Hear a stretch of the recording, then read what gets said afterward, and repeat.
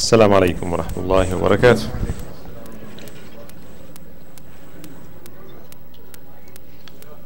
barakatuh. Someone left his phone. Whose phone is this? It's BlackBerry. Okay, so, huh? Oh, okay. It has no value? So no one wants to come and take it. All right. أعوذ بالله السميع العليم من الشيطان الرجيم بسم الله والحمد لله والصلاة والسلام على سيدنا رسول الله وعلى آله وصحبه ومن والاه وأشهد أن لا إله إلا الله وحده لا شريك له وأشهد أن محمدا عبده ورسوله صلى الله عليه وعلى آله وأصحابه أجمعين.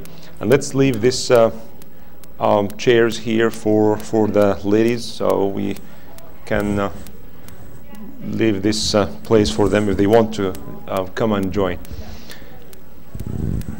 Inshallah, today we will talk about al-wudu. As we mentioned before, we always talk about al-tahara before we talk about al-salah. Allah subhanahu wa ta'ala says, Inna Allah yuhibbu al-tawabin wa yuhibbu al-mutatahhirin. And we talked about al-hadath and al-khabath. And we said that al-khabath is the najasa itself that has to be removed. But al-hadath is a ritual status. That's not physical impurity there. So in order for us to be able to pray, then we have to remove this hadath. And we mentioned also briefly before that the hadath are two kinds of hadath. Hadath asghar and hadath akbar. Hadath asghar means the minor hadath, and the al-hadath al-akbar is the major hadath. And as I said before, hadath means that the status in which we cannot pray or touch the mushaf, as we will say, as we will see in the future, inshallah. So we have to remove this hadath before we start our prayer. Hadath al-akbar mainly refers to janaba. If someone gets junub, then he has to take a shower to remove this hadath akbar, the major hadath. Or in the case of menstruation, when it ends, and also the post-birth bleeding, or called nifas. When this happens, then in order for ladies to be able to pray and to do the regular religious activities, then they have to take shower. So this taking a shower removes al-hadath al-akbar. So wudu is basically has been prescribed for us to remove al-hadath al-asghar, to remove the minor hadath, right? And the minor hadath is everything that nullify the wudu or break the wudu, right? So if you have wudu and you want to sleep deeply, then you wake up, then you cannot pray unless you remove this hadath. So while you're asleep, there could be gas pass by, or there could be nothing. And that's why the ulama talked about sleeping. Is it sleeping itself that breaks the wudu, or what might happen while we're sleeping that breaks the wudu? And we'll talk about this when we talk about what nullifies the wudu. So now if you wake up in the morning, then maybe you are physically so clean, but you cannot pray. Why? Because there's hadath, right? To remove this hadath, you need to simply make wudu. This is what we're talking about today, inshallah. And then we'll talk about the ghusl, and what is the hadath akbar, and what necessitates ghusl, and how to do ghusl, and all these things, inshallah, when we finish talking about wudu. Al-wudu, of course, is mentioned in Al-Quran. There's no difference in opinions in this. There's ijma', consensus, among all Muslim scholars, mujtahideen, and غير مجتهدين. All Muslim madhahib, they agree that one cannot pray until he or she remove the hadath or make wudu. Allah subhanahu wa ta'ala made it clear in Surah Al-Ma'idah, and this is one of the things that Allah subhanahu wa ta'ala and His Messenger sallallahu alaihi wasallam made it very clear, so that there's no room for any dispute, right? If someone claim that wudu is not important, then we were talking interfaith now, not intrafaith, right? Just to put it simple. This is an ijma'. Allah said it, the Prophet said it, all Muslim Ummah agree on it, so there's no way to have any doubt whether wudu is obligatory or not. Alright, so Allah subhanahu wa ta'ala said in Surah Al-Ma'idah, chapter number 5, verse number 6, يَا أَيُّهَا الَّذِينَ آمَنُوا إِذَا قُمْتُمْ إِلَى الصَّلَاةِ فاغسلوا وجوهكم اغسلوا وجوهكم وأيديكم إلى المرافق وامسحوا برؤوسكم وأرجلكم إلى الكعبين. 4 things. Allah subhanahu wa ta'ala said, when you rise for prayer, then you have to do these 4 things. To wash your face, and to wash your hands up to the elbows, and then wipe on your head and wash your feet. 4 things. Right? And this command, as we mentioned last week, the commands sometimes refer to obligatory act, and sometimes it shows that it is only recommended or it is permissible, right? These 3 levels we talked about last time. So here it's a clear command, and it is wajib. There's no doubt that Allah wants us to do that. And in the Sunnah of the Prophet sallallahu alaihi wasallam, Rasulullah sallallahu alaihi wasallam said, hadith in Bukhari and Muslim, Abu Dawood, At-Tirmidhi, Rasulullah sallallahu alaihi wasallam said that Allah does not accept the prayer of one who nullified his ablution or wudu until he performs it again. So every time we lose our wudu, then we have to do it again. Otherwise, the Prophet ﷺ clearly said Allah does not accept a prayer without wudu. Is there any exception? Of course, there are exceptions that we'll talk about it later on. But this is the rule, that if you are healthy, water is available, then you have to make wudu before salah. And as I mentioned, consensus is considered a 3rd dalil, that all Muslim scholars agree that it's a must, unless you cannot. This different story we'll also talk about later, inshallah. So there's no doubt that wudu is a fard, it's a wajib. There are different meanings of these terms, but it is obligatory, and if one intentionally prayed without wudu, then this salah is not considered valid at all. But before we talk about the technicalities of wudu, it's always good to talk about the virtues of wudu. Again, we need to know why, not only how. Why Allah subhanahu wa ta'ala wants us to practice this wudu, which to some, and in some circumstances, is even more difficult than the prayer itself. Rasulullah sallallahu alaihi wasallam said, "At-tahur shatrul iman." Tahur, shatr means half. At-tahuru shatrul iman. What does this mean? What does this mean? Half of the iman? Isn't it too much? No, but Rasulullah sallallahu said that At-tahur shatrul iman, the very famous hadith. At-tahuru shatrul iman. It's a statement of Rasulullah sallallahu alaihi wasallam, and because tahur, involves so many activities, whether internal or external. Because iman is something that we do outward, like praying and zakah and so on, and there are activities we do inside, and we need to purify our niyyah before we do any act, right? And we need to purify ourselves externally before we pray, before we do tawaf, right, and so on. So at-tahuru shatrul iman, Rasulullah sallallahu alaihi wasallam said. This is something we need to keep in mind when we go and make wudu, right? This is half of our iman. Rasulullah sallallahu alaihi wasallam wants us to be clean ummah, clean from inside and clean from outside. There are plenty of ahadith about the virtues of wudu. I will just mention some of them, not all of them. Abu Hurairah radiallahu anhu narrated that the Messenger of Allah subhanahu wa ta'ala asked his companions one day. This is one way of conveying an important message. أَفَلَا أَدُلُّكُمْ عَلَى مَا يَمْحُ اللَّهُ بِالْخَطَايَا وَيَرْفَعُ بِهِ الدَّرَجَاتِ. Simple question. Shall I not inform you of an act by which Allah erases sins and raises degrees? It's a huge thing. A huge thing. For your sins to be removed, and for you to go upper in ranks or in degrees, up in the heaven. They said, "Yes, Ya Rasulullah, tell us what it is." And I'm sure many of them were thinking about jihad and spending and doing big things. But Rasulullah amazingly mentioned 3 things that it's very simple for anybody to do. But we don't pay attention to the significance of these acts. He said, sallallahu alayhi wasallam, number one, قال إسباغ الوضوء على المكاره, or perfecting wudu under difficult circumstances. This is the number one. Three things he mentioned. Isbagh. Isbagh coming from the word sabagha or sabigh, for the things that covers everything. So when you have clothes, that's sabigh, that covers every part of you. If you have a coat, that's sabigh, that covers most of your body. Right? So isbagh al-wudu means to cover the areas that should be covered, or wash these parts perfectly.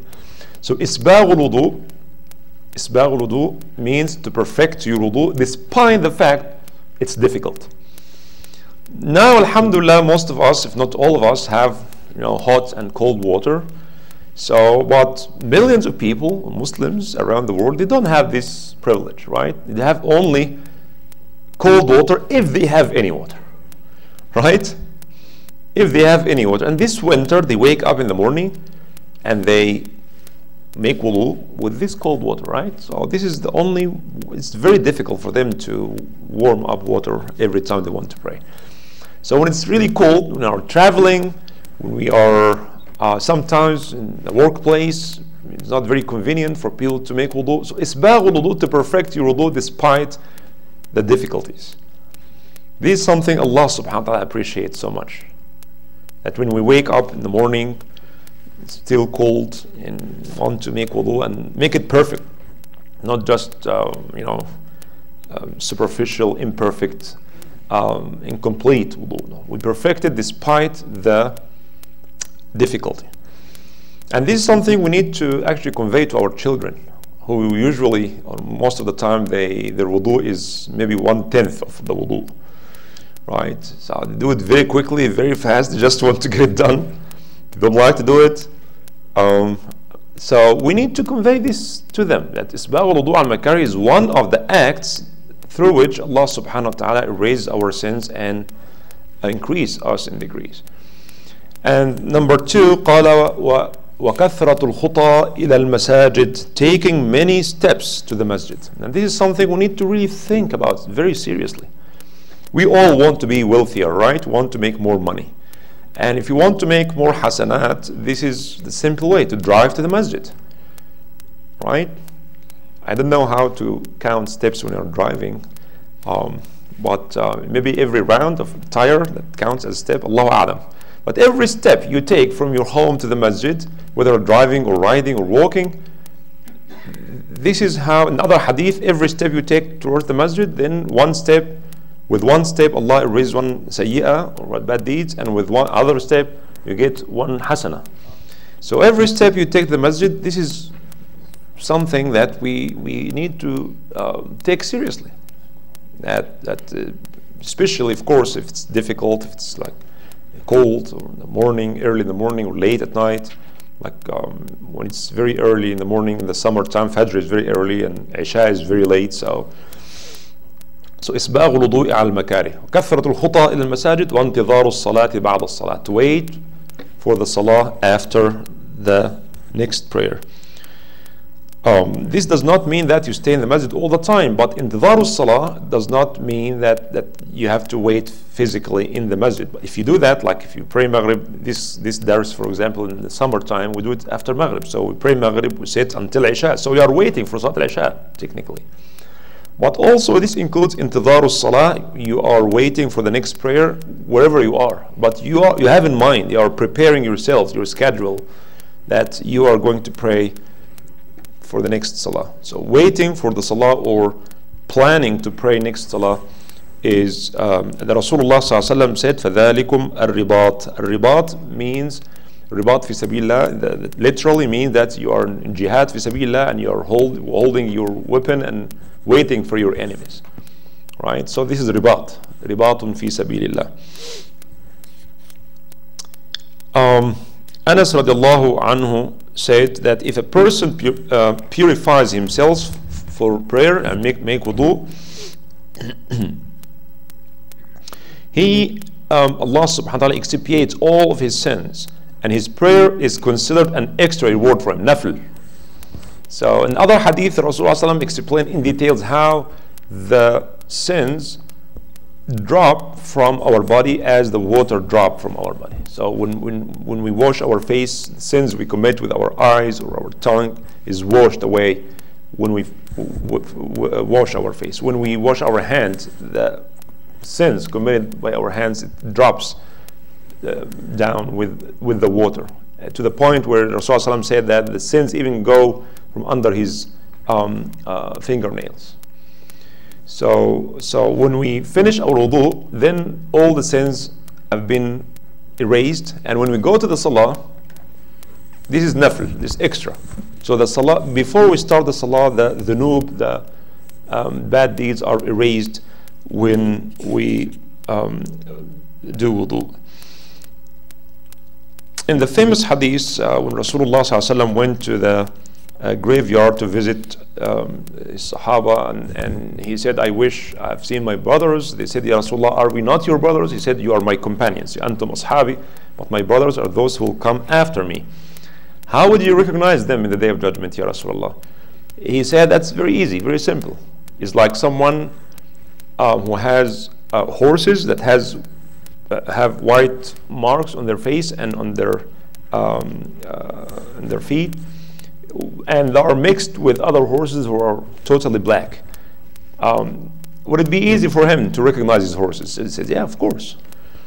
He said, similarly, I will see, or I will recognize my people in the day of judgment, because they will come with shining faces, hands, and legs. Min athar al-wudu, because of the wudu. So keep this in mind. Every time we wash our face, we are adding more light to our face in the day of judgment. That's why it is part of the sunan, the adab of wudu, to increase the area of wudu. So if you are washing your hand up to the elbow, if you want to make it even higher, that's extra. So the wudu, or the hilya, the light in the day of judgment, will reach as far as your wudu reach. Similarly, when you wash your feet, then it's up to the ankle, but if you want to make it up to half of your leg or more, then the light in the day of judgment will be up to this point.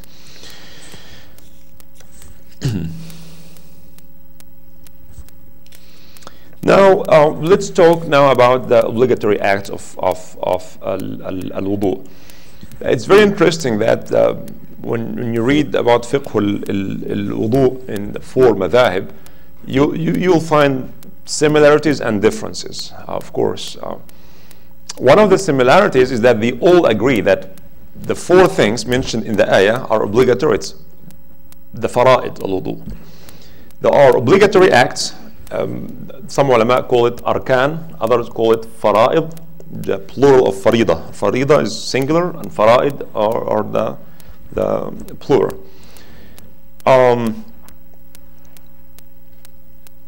In other words, these are the acts. If you miss one of them, then the entire wudu is invalid. All right, so we have to pay so much attention to it. In the Hanafi madhab in particular, there is another level that they call it wajib, or they have another name called sunnah muakkada. Sunnah muakkada means it's wajib, and wajib means it's not as fard, but it's not also nafl. In other words, you will be blamed if you don't do it. Why? Because it did not come through an ayah of Quran or a mutawatir hadith or mashhur hadith. In other words, if the dalil or if the act itself did not come to us through Quran, which is very authentic, or hadith that's extremely authentic, and these are the highest level of authenticity, called mutawatir or mashhur, then if it comes in Bukhari and Muslim but it's not mutawatir, it's not mashhur, this means that it's wajib, not fard. Like Salat al-Witr, for example. Witr in Hanafi madhab is wajib. You will be blamed if you don't practice. But it's not fard, it's not like the 5 prayers, right? So that practically both of them must be done. But theoretically, the fard is higher than wajib because it came through the Quran or the very, very authentic hadith. All right? So the obligatory acts, according to Hanafi madhab, there are only 4. Simply what mentioned in the Quran. These 4 things: washing face, hands up to the elbow, wiping on the head, and washing the feet. Easy and simple. If you do these 4 things, even without following the order that we used to do, then your wudu is okay, you're good. You can pray with this wudu, right? This is not to say that, following the order or not following it are the same. It's always sunnah. It's better to follow the order. But the obligatory act of salah or of wudu based on the Hanafi madhab are 4, only 4, right? According to Imam al-Shafi'i, they are 6. He added 2 more things. He added niyyah in the beginning. You have to have niyyah. This is the niyyah of wudu, or niyyah of raf' al-hadath, right? To be able to pray, you have to have this niyyah. So based on this difference, according to Hanafi, if you, in the summertime, you play your whatever game you play and you go, just wash your face and you wash your hand, you did everything that the ayah said, and then you have no intention that you are making wudu. So now when you do this, can you pray with this wash? Yes, according to Hanafi, yes. According to Shafi'i, no, you cannot do that. And by the way, this is also the opinion of Imam Malik and Imam Abu Hanifa. So he added the niyyah in the beginning, and he added something else that's not mentioned in this ayah. He added what he called at-tartib, the sequence. You have to do this wudu this way. You cannot start with your feet and then wash your face, and then you have to, if you miss this order, then the entire wudu is gone. Imam Ahmad ibn Hanbal, almost the same as Imam Shafi'i. Imam Malik considered them 7 things, so he added 1 more thing. He added at-tadliq, or rubbing the area. So it's not enough to just let the water pour on your hand. Like you have to with the other hand wash these parts. So it's not only enough to just throw water on your face or on your hand or on your feet. You see some people sometimes they just put their feet like this under the faucet. According to Imam Malik, that's not enough. No, that's not wudu. This is, you can't call it anything else. So now we know there are 4, 6, or 7, right? And Imam Malik also, one of the differences between Imam Malik and Imam Shafi'i is that he considered something called al-muwala. Al-muwala means to make sure that you don't leave a big time gap between washing one part of your body and the other. So in other words, if you are making wudu, you wash your face, and you got a phone call. You went to make the phone call, and it took 10 minutes, 15 minutes, or you get one of these so many notifications that comes to you from your whatever smartphone or tablet, whatever, and you go and you find an email, or you found something in your Facebook, you follow it, then you go back to continue wudu. Should you start from the beginning or continue? According to Imam Malik, no. If there's a big gap, right, that in between you have done something that has nothing to do with wudu, then you have to start from the beginning. This is unique to Imam Malik. So these 2 things are unique to Imam Malik. The muwala, that you don't leave big gap. You have to do it one after the other, unless there's something reasonable. Reasonable, yani, you just went to get something and came back, then you continue. But if you leave a long period of time, then you have to start all over. So this muwala means one after the other, and the tadliq. Tadliq mean rubbing, things with your hand, the part that you are washing. According to Madhab Abu Hanifa radiallahu anhu, he said that this is what Allah subhanahu wa ta'ala said. If niyyah was must, then Allah would have mentioned it. Allah would have said, get your niyyah and do these things. And if the tartib is one of the obligatory acts of wudu, Allah would have mentioned it. So it's not mentioned. Allah said, do these 4 things. If you do only these 4 things, you are fine. But it's always good to have the niyyah, and it's always good to keep the order, right?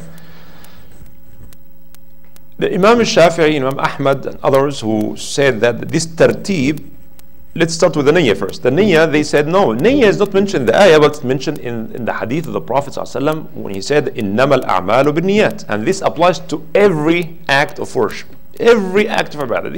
They said this is one quarter of the sunnah, this hadith on إِنَّمَا الْأَعْمَالُ بِالنِّيَّاتِ, deeds are by intentions. So this applies to everything you do. If you give someone money to help him, a poor person who needs money, you give it to him, and you have no intention, that's zakah money, just give it to him as a gift. Khalas, that's not zakah money.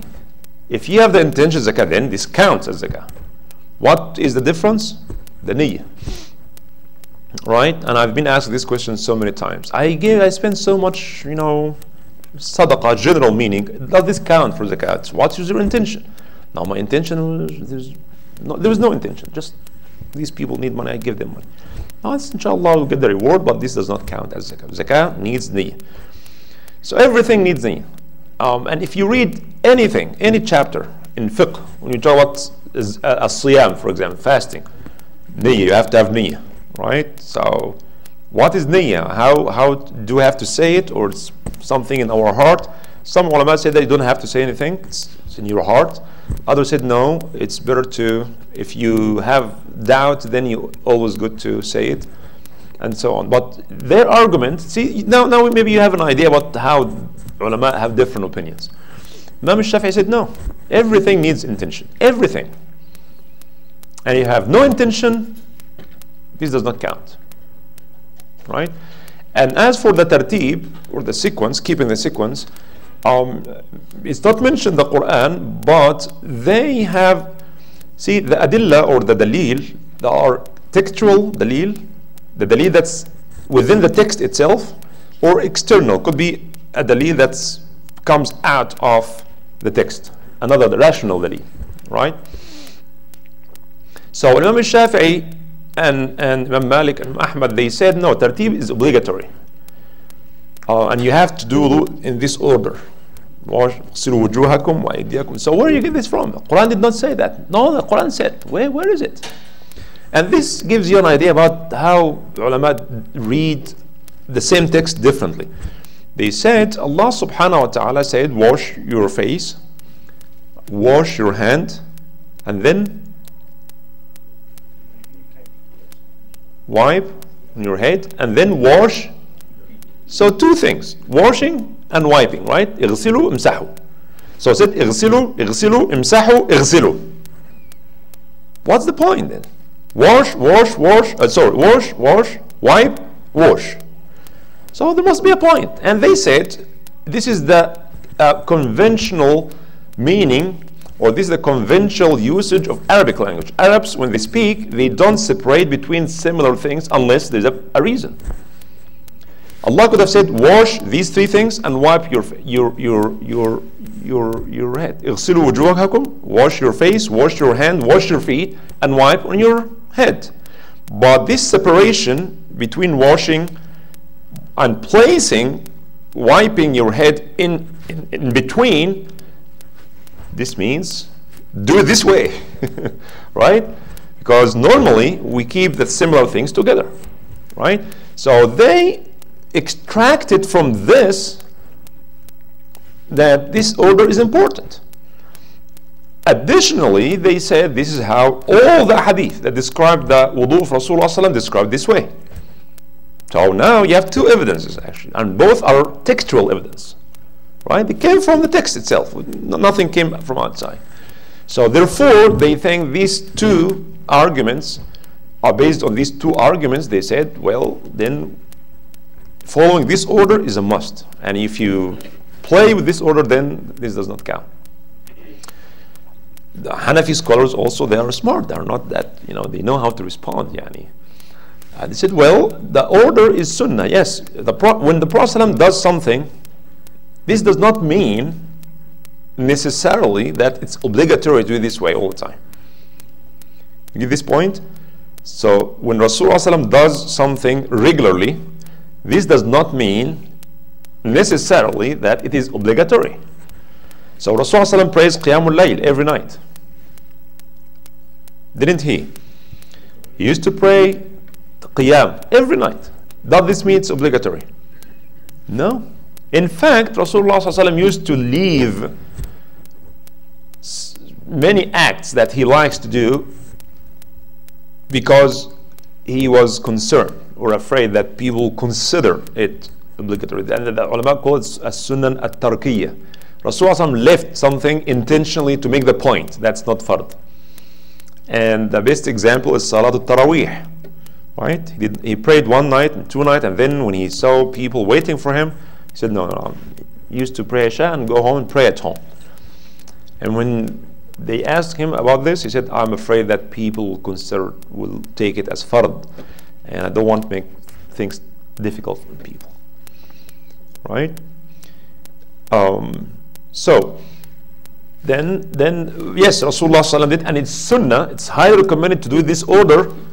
But this is not to say that if you change the order, your wudu is invalid. Now, it's still valid, but you violated the order, the sunnah of the Prophet ﷺ. But we still believe that it's only for obligatory things. So, and I found this actually useful sometimes, you know, when sometimes we make wudu, and you know, when you finish your wudu, you see dry part in your arm, especially this area here, right? Oh my God! Then based in Hanafi and in Shafi and Hanbali, then you have to, everything must be redone, because if you go just and wash your hand, this means that you change the order, right?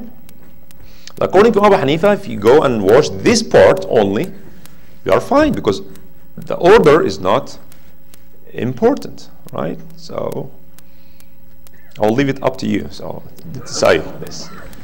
So this is simply the obligatory acts of wudu.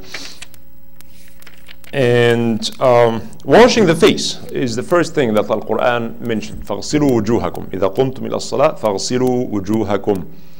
اغْسِلُوا وُجُوهَكُمْ, wash your face, wash your face. Easy and simple. But the ulama, of course, as I said before, fiqh is law, right?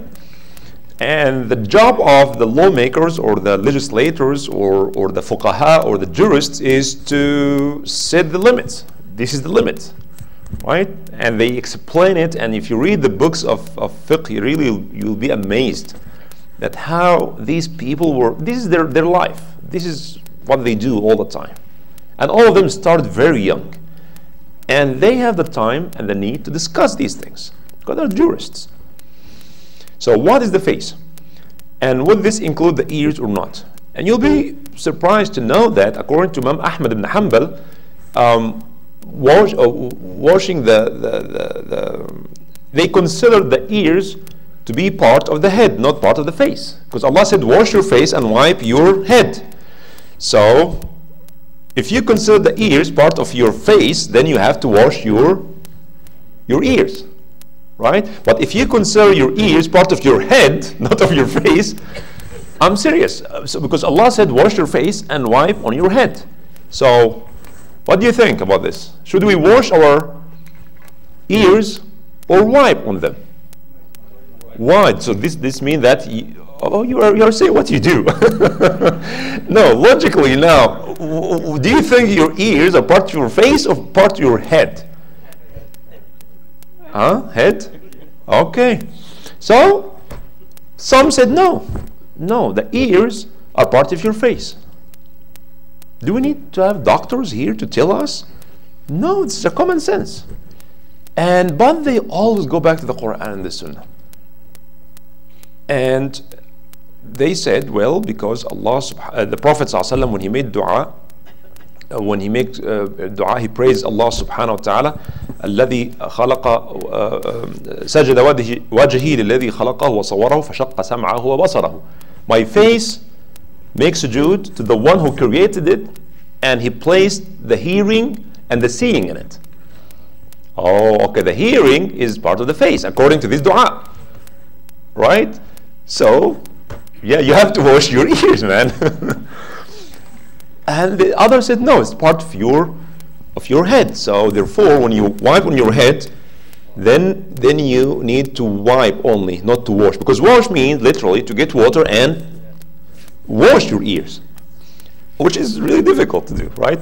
So according to Imam Ahmad ibn Hanbal and others, they used, and they also quoted another hadith that described the wudu of Rasulullah sallallahu alaihi wasallam, and they said that when he wiped his head, then he used these fingers to wipe the inner part, and these two to do the back of the ear. So every madhab has its own dalil, and we'll talk about this when we talk about washing or the sunan acts. So فَغْسِلُوا وُجُوهَكُمْ, they said the wajh starts from here, from where your hair starts. Alright? So what if there's no hair? Okay, it's a legitimate question. They said the face started from where the hair usually begins. So the hair begins here, right? So you consider this the beginning of it, even if you don't have hair. Because sometimes people don't have hair, or they have hair up to here. It happens sometimes. So if they also have extra hair that goes down here, they have to wash this part, although it's covered with hair. So whether you have extra hair or you have no hair, then you go with the normal place where the hair starts, right? Or remember when you're 16, right? Get a picture and find out when your face starts. So this is the place where I used to have hair. So this is the beginning of the hair. And the other two limits of the hair, they said the beginning of your ears. Those who said that it's not, then therefore this is yani, from this point to this point. Okay, so these are the limits of this. How about this area here under your jaw? Would it be considered part of the hair or not, or of the face or not? What do you think? Is it? Okay, some ulama said it is. Others said, in Hanafi madhab, for example, they said no, it's not part. It's enough to wash your, because these are the limits of the face. Okay, so this is not included. This part, the lower part here, is not included, right? But Imam Shafi'i and others said no, this is part of your face, right? So you have that's really very interesting to know. And in order to make their point, it is part or not, they go and find a hadith and find an ayah or find any logical or rational evidence. This is part of your head. Therefore, Allah subhanahu could have said that this is the limit of your face. But there's no hadith that says whether this part below your jaw is part of it or not. So it's always good to make sure that this also is covered, this part under your jaw. فَغْسِلُوا وُجُوهَكُمْ فَغْسِلُوا وُجُوهَكُمْ. Does this include washing the inner part of our nose? You have to get the water inside because this part of the face. No, you don't have to do that. So when you wash your face, that this external part of the nose, that must be touched by the water. But the inner part is a sunnah to rinse. We'll talk about it later, but you don't have to do that. Some even exaggerate because they consider the eye as part of it. Abdullah ibn Umar used to get the water inside of his eyes because Allah said, wash your face, and this is part of our face that must be washed. He turned blind later on. Rahimahullah wa radiyallahu anhu. So you don't have to let the water get inside of your eyes. اغسلوا وجوهكم. What else about the face? اغسلوا وجوهكم وأيديكم. Then Allah subhanahu wa ta'ala said, then wash your hands up to the elbows. Okay, it's very important to make sure that this part, this area here, it's part. This is the elbow. Yeah. So this is always we forget. We wash, and this area, you need really to follow Imam Malik in this and make sure that you touch this place. Otherwise, most of the time it will be dry, and you'll find out later on. And if you are not Hanafi, you are in trouble, right? You have to start all over, right? So make sure that up to the elbow. So it's always sunnah to increase, to make sure that it's well covered and beyond, right? But if you wash up to this area here, that will be enough, right? Whether in the winter or the summer, people usually leave this part dry up to the elbow. it's sunnah to start with the right hand and then the left hand, but it's not obligatory. It's always sunnah to start with the right. اغسلوا وجوهكم وأيديكم إلى المرافق وامسحوا برؤوسكم. Then the masah comes after this.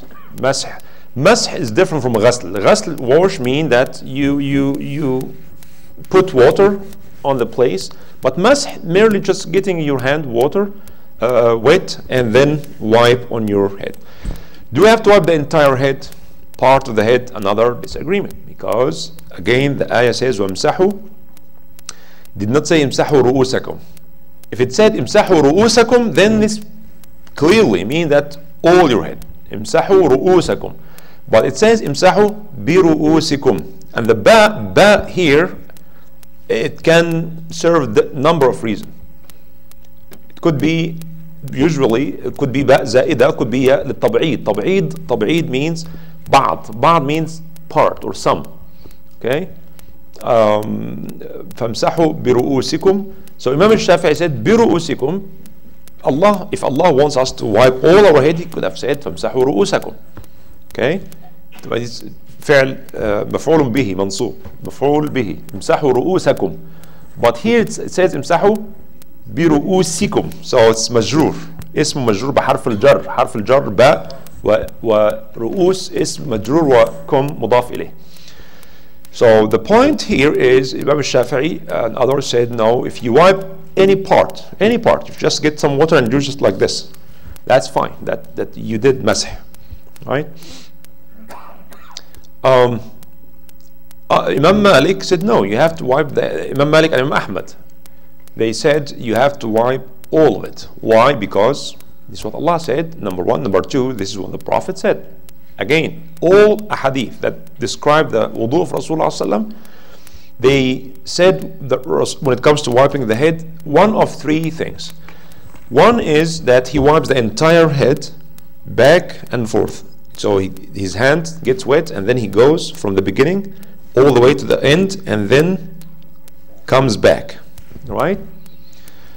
Sometimes he, sallallahu alayhi wasallam, he wear this turban, so he wipes on the turban, not on his head. We'll talk about this and wiping on the socks, because but not today, next time. Yeah, very important, I know.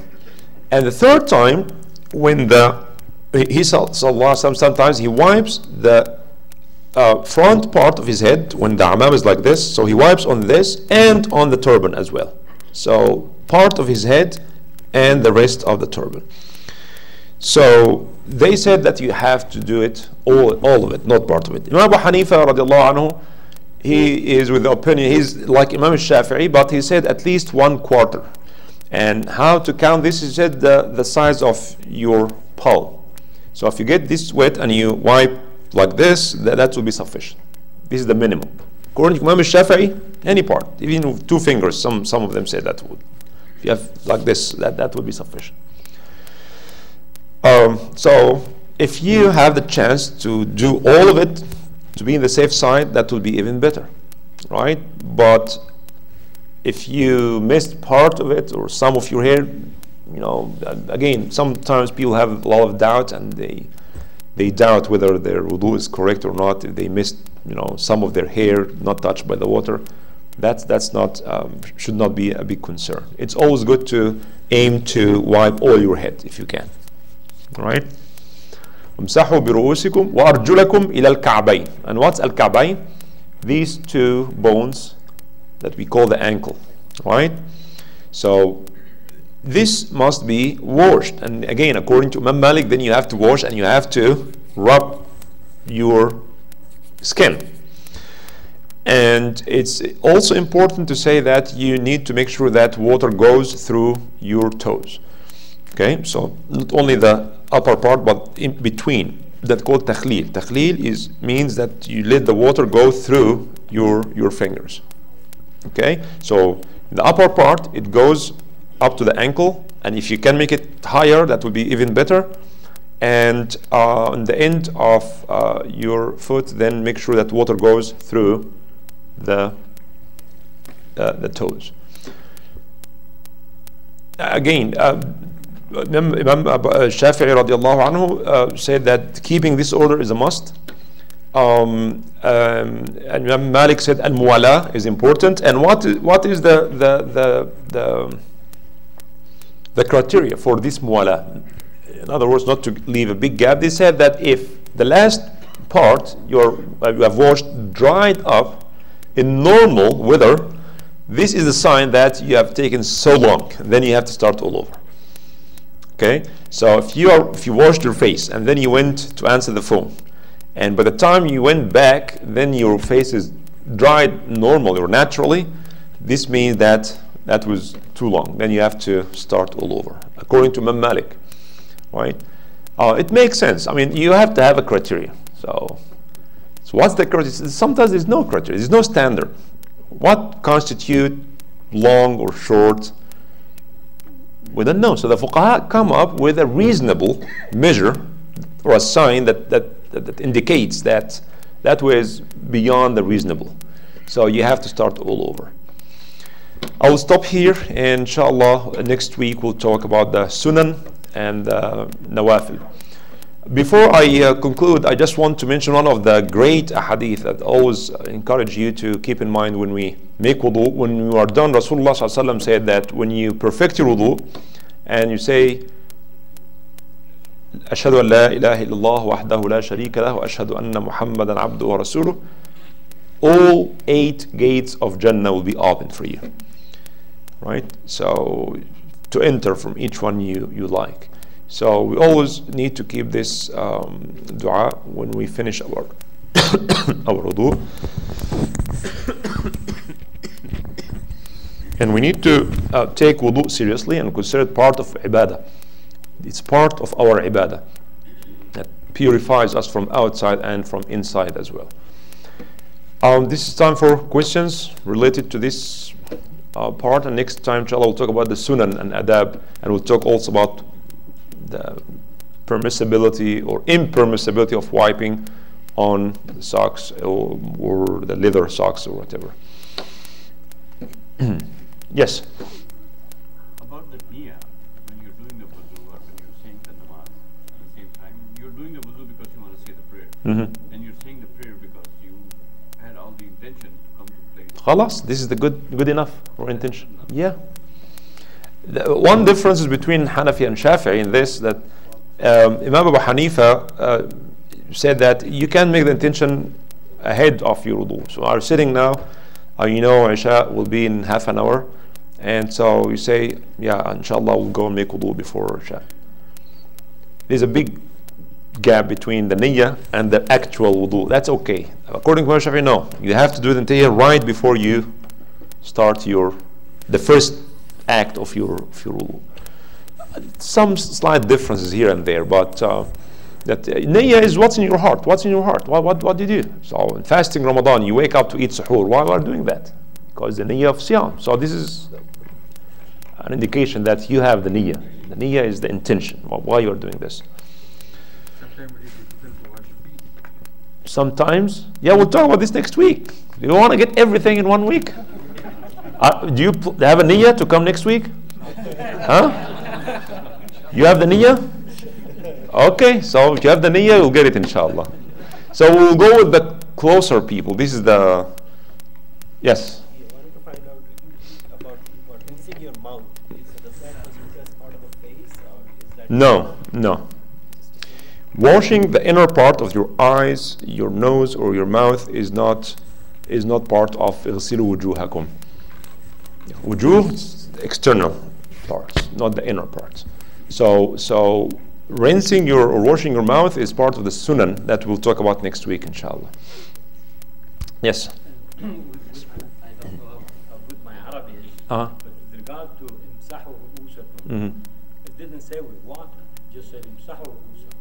While imsahu biru'usikum may indicate that it has something to do with the water, the use of water. Was using something. Because imsah, this is imsah. Right. Right? It's dry. But biru'usikum, imsahu biru'usikum may indicate that there's something being used to wipe off your head. So are you referring to any opinion, particular fiqh opinion?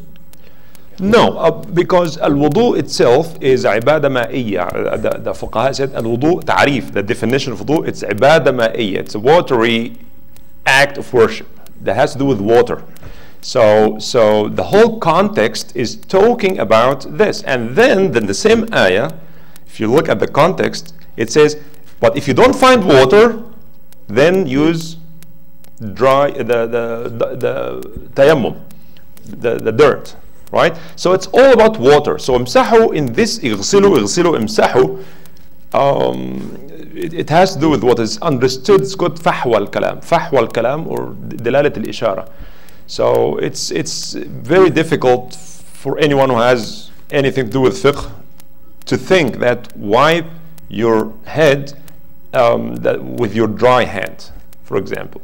So it's understood. So in Arabic or any text, there's al-madhkur or mahdhuf. Something is not mentioned, but it's understood. We don't have to repeat it. We don't have to say it, right? So no one ever debated this. Naam. If you do the ghusl, do you still need to do wudu? Next time when we talk about the ghusl, you guys want to get everything in one sitting. Yes. It's not obligatory. It's not obligatory, no. We'll talk about it also next time, yes. While we're talking about wiping the face, sometimes I see that people take it too seriously with washing. Yes, this is a good point, because the ulama again said if someone has a thick beard, is it enough to wash the face and the water also? The wash includes the hair, not the skin. According to Abu Hanifa, yes, especially those who have very long beards. It doesn't have to get the water through to touch or to reach his skin, right? But they said if the beard is not that thick, then he has to make sure that the water touch the skin itself, you know. So again, different views on this. So if you don't have a thick beard, then make sure that when you make wudu, you get one extra handful of water and make sure that it goes through the hair to touch the skin itself. That's why some people, they take it very seriously and they make sure that goes everywhere. Touch takhleel, yeah, to touch the skin.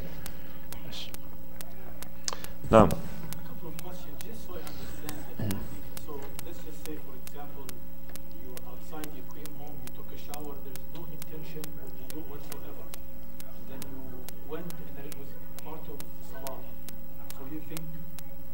According to Abu Hanifa, that's sufficient that you can do salah with this.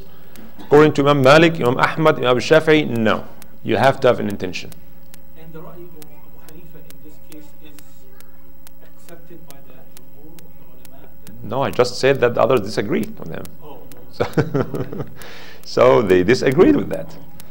This is not to say that Abu Hanifa did not say the intention is important. He said it's highly recommended to have the intention. But if it happens that you dipped in your swimming pool and came out, that's khalas, that's good enough. The other thing, there's no mention in the Quran in these ayat regarding the number, like the 3 times and so forth. That's sunnah, yeah. If you wash your face one time, we'll talk about this, yeah. So anything that I did not mention today, most likely I'll mention next week. So do it 3 times. Yeah, we have been told when we were young, you had to do it this way. Nobody told us, and I intentionally separate between the obligatory act and the nafl act. This is not to encourage you to leave the sunan acts, but just to be able to separate between nafl and fard, which is, by the way, one of the maqasid. If you look at how Rasulullah ﷺ teaches the Sahaba, the fara'id, he makes it very clear. Do not mix the fard with nafl. This is very clear in the example of Ramadan, the beginning of the month and the end of the month. You don't want to mix the fard with nafl. Don't fast the day when there's doubt.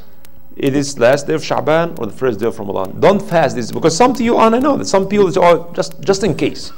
No, because this just in case, another generation will come another day, just in case. And that's why it's haram to fast on the day of Eid. just to separate the fard from nafl. This is what Allah wants you as a wajib. If you want to do more, fine. But it happens before that for Christians they fast 50 days. It was originally 30, but one of the kings, he said that if Allah cured my son, I will fast 10 more days. So he fasted and everybody else fasted these 10 days and became part of the religion. It's called bid'ah, adding something to. So Rasulullah ﷺ, that's why he did not want to pray Taraweeh. He wanted to separate between the fard and the nafl. It's disliked for someone to pray fard and to stand up to pray nafl immediately right after. You have to make some sort of separation. Go and pray somewhere else, or wait a little bit to separate between fard. That's why you see some people sometimes they pray fard and then they go pray nafl somewhere else. Maybe many of them don't know why, but this used to do this. The point is, this is the fard. If you want to stop here, fine. Because people are different. Some people want to make every sunnah. They are able to do this.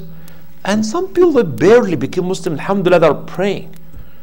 If you give them all this sunnah together and all these details of the opinions, that will be so tough on them. Right? So, separating fard from nafl is important. It's important. That's why we'll talk about nawafil next time, inshallah. Yes? I'm trying to paraphrase this question properly. We have so many schools of thoughts, so many opinions. What does a common, simple person do when he's doing the wudu, or so that doubts are not created in his mind, and then he makes sure that he is doing the right thing? That's all. Okay, so that's a fair question. What a simple person needs to do in order to not to have any doubt in his mind. First of all, it's always good to expand and increase our knowledge, to be aware of what are the opinions there. Number two, you need to understand that none of these opinions reflect the will of God 100%. What we know, because fiqh is about searching for the will of God. We don't know. We do not know. What we know, we all agree upon. We all know what Allah made it clear. اغسلوا وجوهكم وأيديكم وامسحوا برؤوسكم. That's what Allah made it clear for us. Okay, this part of the will of God we know. That's why you don't have to be a faqih to know that, right?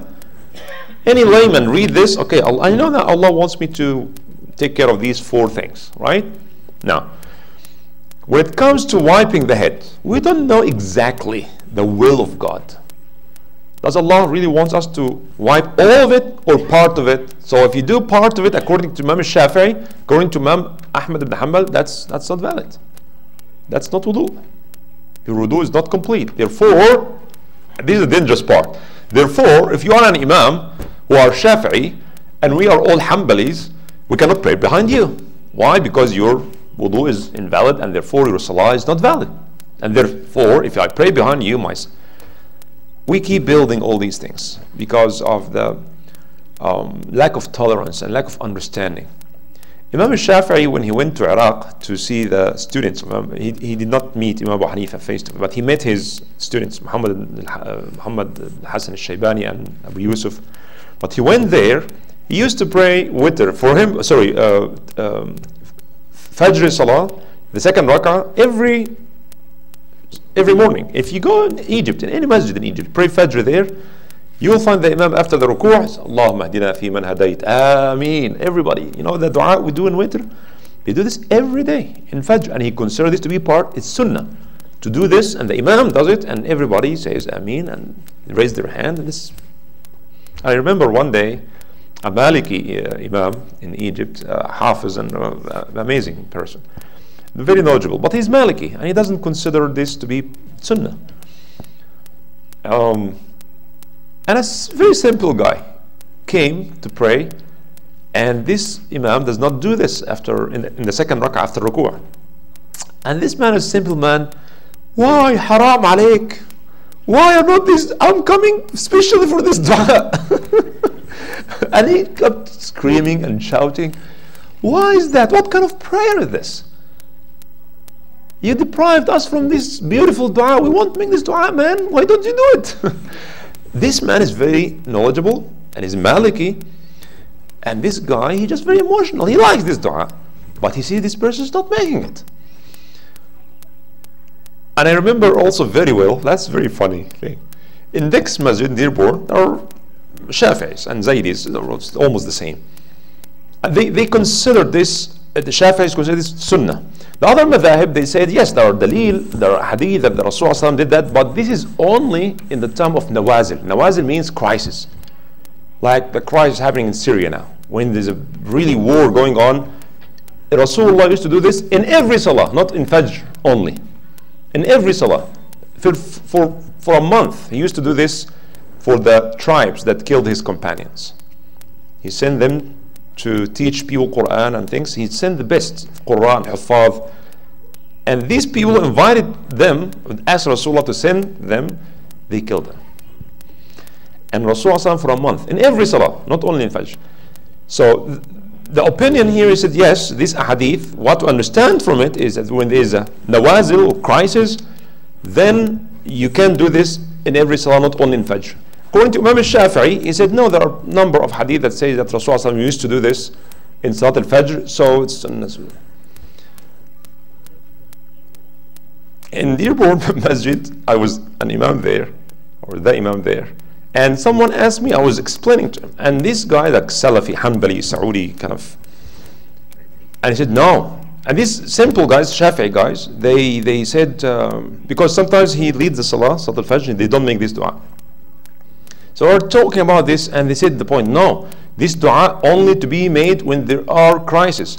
And this simple guy said, Wallahi, you are the biggest crisis that came to this ummah. And that's why we need to make this.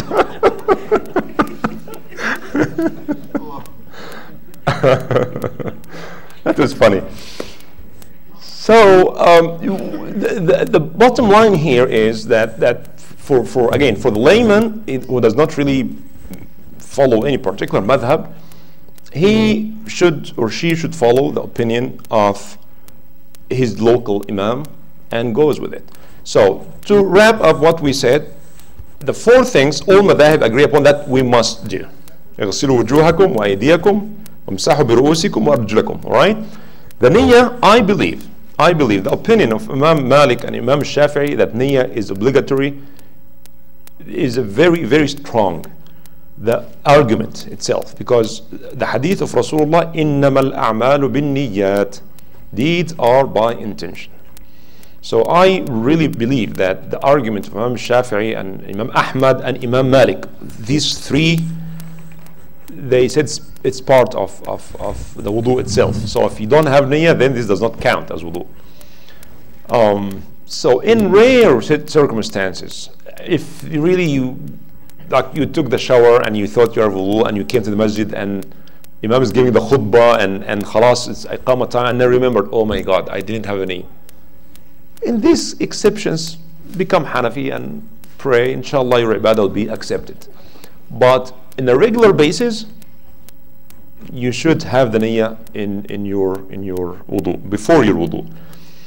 The process of wudu itself, mentally, you know you're making wudu. No, but the example that he gave, that if you are taking a shower, you took a full shower, or you in the hot summer, you go and just, yeah, I mean, really, because we are used to do so. Even when you go just to cool yourself down, you find yourself washing your face and your hand. You do all these things. So if you did, what I'm saying here is that only in some difficult situations we can take the rukhsah of Imam Malik, because in the end of the day, what does Allah want us to do? Two schools of thought. Okay, one said, it's called Musawwiba, correctionists. They consider every opinion is valid. So if you follow any one of them, you are fine. Because the hukm of Allah, the ruling of Allah, the will of Allah is what the qualified jurist reach, the conclusion. So the hukm, this hukm, and this, all of them are the will of Allah. The other school of thought, they think, or quote al-mukhatti'ah, they say that no, there's only one that's right and others are wrong. But those who are wrong, they will be rewarded for their ijtihad and for their effort. But the question is, which one is the right one? We don't know. So theoretically, it doesn't matter. Because we don't know. In the day of judgment, we'll know. But we don't know which one is right. Wiping part of the head or all of it. When it comes to wiping the head, for example, I find the argument of Imam Shafi'i very reasonable, that if Allah wants us to wipe all of it, we'd have done it. But I also find the other arguments very strong, because the Rasulullah continuously, he wiped, and he's the practical example of that reflect the will of Allah subhanahu wa ta'ala. So if the fact that he did not wipe part of his head, he always part all of it, this actually makes the other opinion stronger, that wiping the entire head is fard. So what if someone, again, he missed part of his head? It's always good to do all of it. But if you miss it once, or you know, you found out that part of your head is not touched by the water, that's not a big deal. But keep the normal practice of wiping all of it. Okay. Maybe you can talk next time, or the difference between washing, masa, and wiping. Masah is wiping, the same. So masah is just to get your hand wet and do like this. This is masah. But the ghasl, do you have a glass of water? Ghasl is to pour water in it and wash it. Oh, I understand. Okay. So when you make wudu, when you let the water comes on your, or if you have like a container and you have to wash your hands, so you get the water and pour the water like this and do it. This is called ghasl. But masah is just to put your hand inside the pot and get your hand out and wipe on your head like this. So the difference is the amount of water. Masah, just get your hand wet. Some water in your hand, that's enough for masah. But the ghasl is take the water and wash it your face. So if you get your hand wet and put it on your face like this, that's called masah, right? That does not count. That has to be ghasl. You see? Because Allah said, اغسلوا وجوهكم. So ghasl, you have to get water like this and boom, wash your face. Could you consider that the Imam if you just did that? Tayammum is not with water. Tayammum has to be with dirt or sand. So it's either water or dirt. All right? Any questions? Yes. So,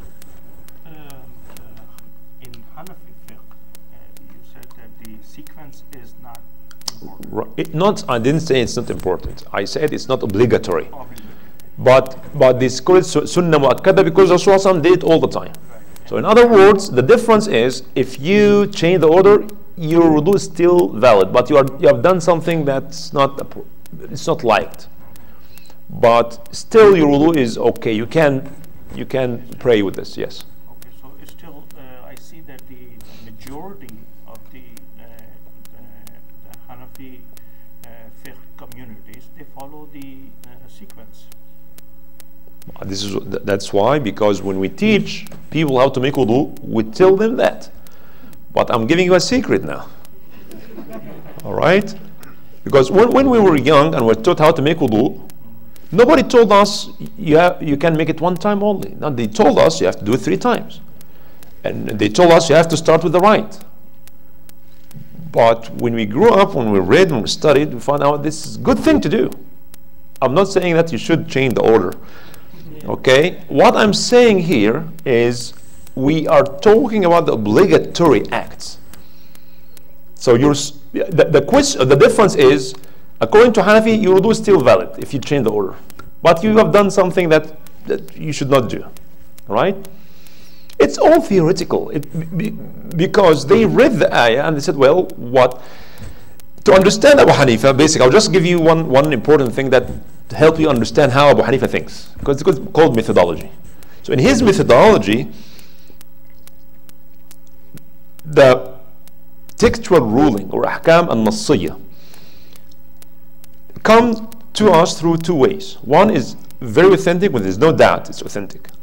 And sometimes the hadith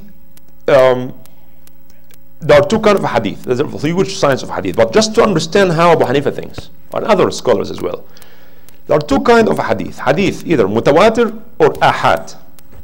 Mutawatir or ahad. Ahad is the plural of ahad or wahid.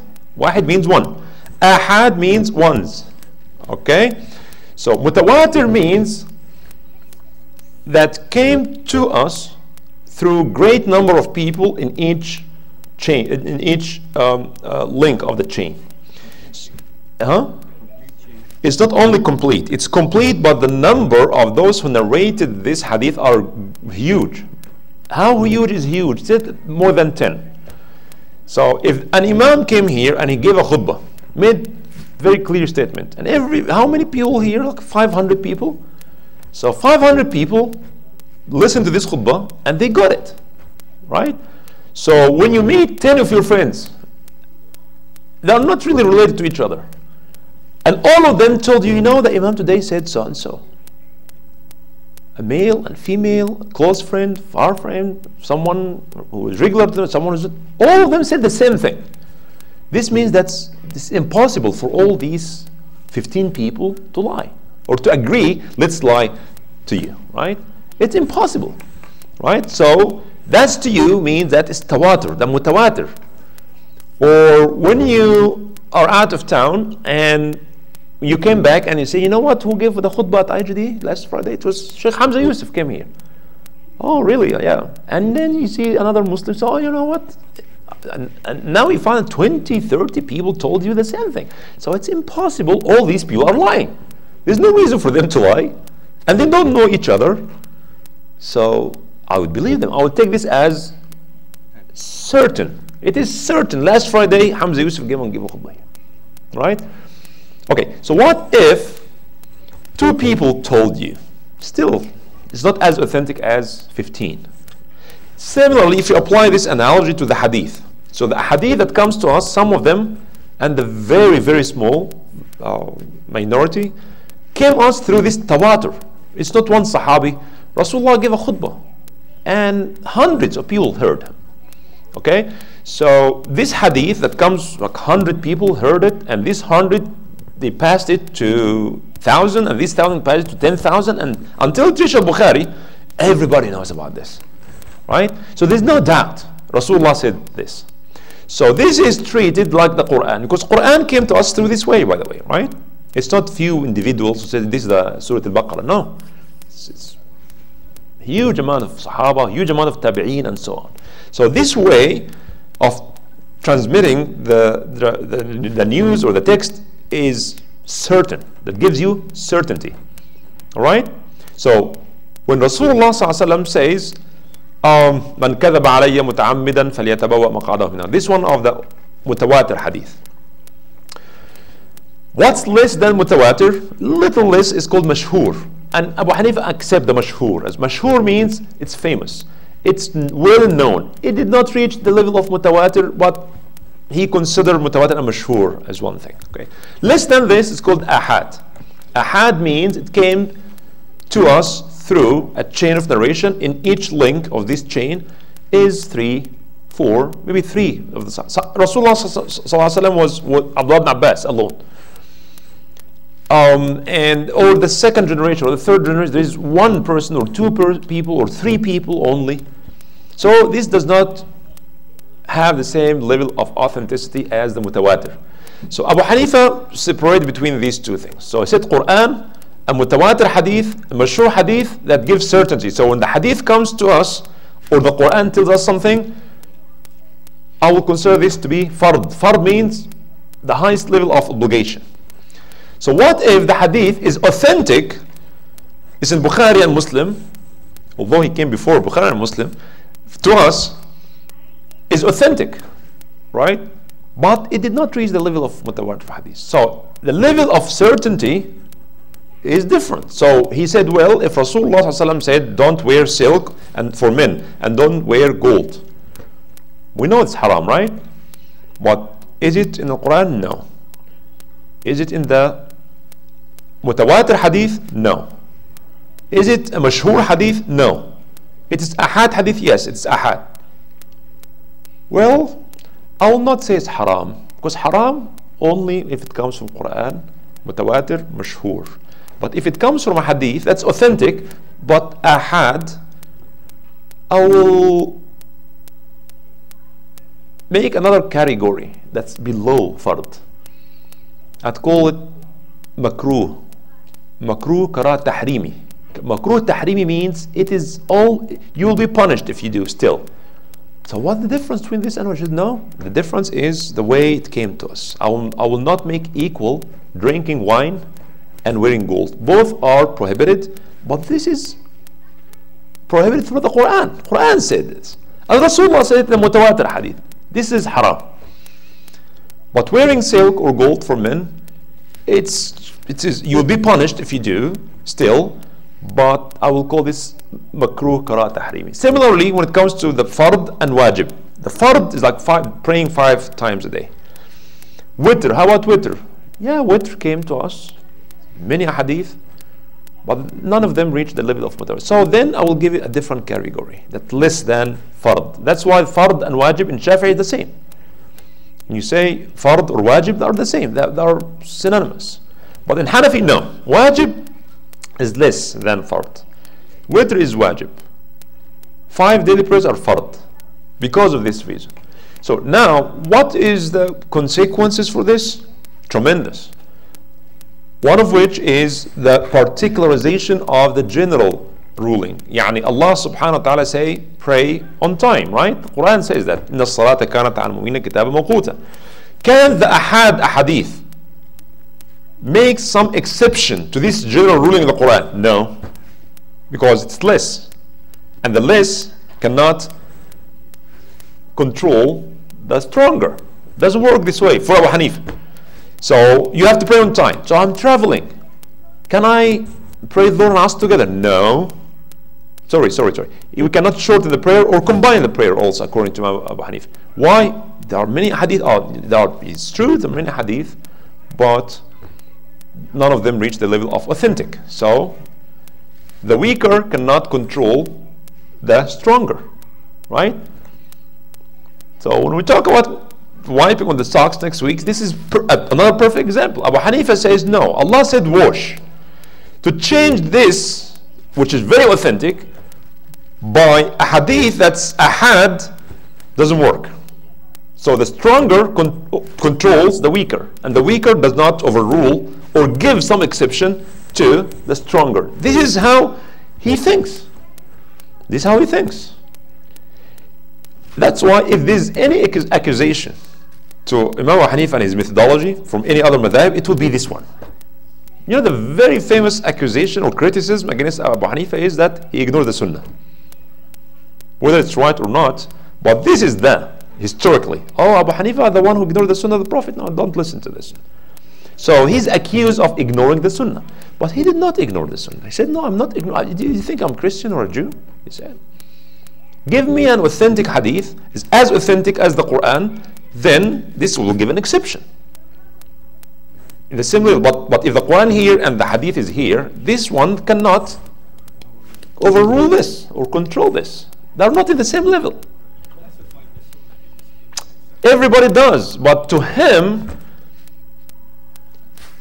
to know his point of view, you need to know the other example or the other methodology. The other methodology said no, the Sunnah is also a form of revelation. Allah speaks to us through the Quran, and He speaks to us through the mouth of the Prophet. So if Allah said, pray on time, right? And the Prophet ﷺ did combine the prayer in his traveling. What's wrong with that? Abu Hanifa said, no, it's not the same level. Well, it's not at the same level, but it's authentic. At least it's authentic. Yeah, it does not give you 100% certainty, but if you have 15 hadith in 15 different occasions, all of them say the same thing, and all of them are authentic, why would you ignore all this bunch of hadith? All of this hadith together. It's not 1 or 2 or 3, a bunch of hadith. Yes, none of them individually reach the level of mutawatir, but if you combine all these hadith together, isn't it enough for you? So no, it's not enough. I will go with the most authentic. Imam Ahmad, for example, or Imam Malik, so no, if the hadith is sahih, this is my madhab. If the hadith is sahih, it can particularize the general ruling. In other words, can give some exception to the ruling, the general ruling. The Sunnah has the authority to do that. Abu Hanifa said no. The hadith does not have the authority to give exception to what's mentioned generally in the Quran. Either another Quran comes to abrogate, even not only to give abrogate, to replace this ruling with another ruling, fine, because the same level. Or the mutawatir hadith, it's also the same level. Other than this, no, did not do that. So this is how he thinks. So many of these rulings will come out of this. As a result of this methodological approach, the outcome will be affected with this. The other ulama, they have different methodology. They think that the Sunnah can, if it's authentic, particularize the general hadith. Especially if you see a number of the Sahaba who lived with the Prophet ﷺ, they did and said that. Imam Malik added another methodology. It's very unique, Maliki, very unique. He says the Amal Ahl Medina, the urf, the custom of the people of Medina until the death of Uthman, that's hujjah. That's hujjah. That's the dalil. So if there's an unauthentic hadith is there, but it's not that authentic, that contradicts with the tradition of the people of Medina, he said no, the tradition of the people of Medina gives me more certainty than this non-authentic hadith. So does this mean that he ignored the Sunnah? No, he does not ignore the Sunnah. He found another way through which he can reach the Sunnah. So he said the action, the tradition of the people of Medina, you'll be really surprised to know that Imam Malik, for example, said that fasting 6 days after Ramadan, that's not Sunnah. No, don't do that. Why? The people of Medina never did that. It could be a big surprise for us. But the hadith is there, yeah, the hadith is there, but it contradicts with the tradition of the people of Medina. So there's no point to fast these 6 days. So what do we do with these hadith? Well, hadith does not give certainty. But the action of the people of Medina, to him, gives him more certainty. And he's the Imam of Medina, who met many of the Sahaba and some of the Sahaba and Tabi'een. So they prioritize their evidence. This is the strongest evidence, this is the second strongest, this is the third. If this contradicts with this, I will go with this. That's why the outcome differs. That's why it's important for the students of knowledge to start with usul al-fiqh, not the fiqh itself, with Islamic jurisprudence, before they start the substantive law or the fiqh, the detail. Because these details came from somewhere. So when the Imam teaches you that this is how you make wudu, it doesn't have to explain to you the methodology of Abu Hanifa. Just you go and do it, that's it. Right? So not every faqih is usuli. It's not everyone who knows the details necessarily knows the methodology. That's we call usul al-fiqh. I hope that this point is clear and helpful. Just one term here. You mentioned tawatir, that's coming from the number of people quoted. Great number of people, yes. Great number of people. And the authenticity is coming from the narrator and the link. The definition of the authentic hadith, again, not every authentic hadith is mutawatir. Every mutawatir is authentic, but not every authentic is necessarily mutawatir. So the definition of the authentic hadith sahih, called sahih, is ما رواه العدل الضابط عن مثله إلى منتهاه من غير شذوذ ولا علة. يعني what has been narrated by a person who is adl. Adl means trustworthy. Dabit means that it has sharp memory, from someone like him all the way to the Prophet ﷺ without having any shudud or illa. These are two terms that means shudud means that if this hadith does not contradict with another hadith that's more authentic than it, or illa, there's something wrong with this chain of narration that the faqih can find. So if a group of people narrated this hadith from another group of people, and all of these people are authentic and trustworthy and sharp, then this hadith is authentic. Even if the number is not as great as the case of mutawatir. So the ulama agree, all of them agree that this kind of hadith is still authentic, but it does not give us 100% certainty this is exactly what Rasulullah said, because still are humans, right? Whereas the Quran, we don't have this doubt. We know this Qul Huwallahu Ahad, it's what Allah said, what Rasulullah read, this is exactly what it is. We have no doubt in this, right? So every mutawatir is authentic, but not every authentic is mutawatir. سبحانك اللهم وبحمدك نشهد أن لا إله إلا أنت نستغفرك ونتوب إليك. بسم الله الرحمن الرحيم. والعصر إن الإنسان لفي خسر إلا الذين آمنوا وعملوا الصالحات وتواصوا بالحق وتواصوا بالصبر. سبحان ربك رب العزة عما يصفون وسلام على المرسلين والحمد لله رب العالمين.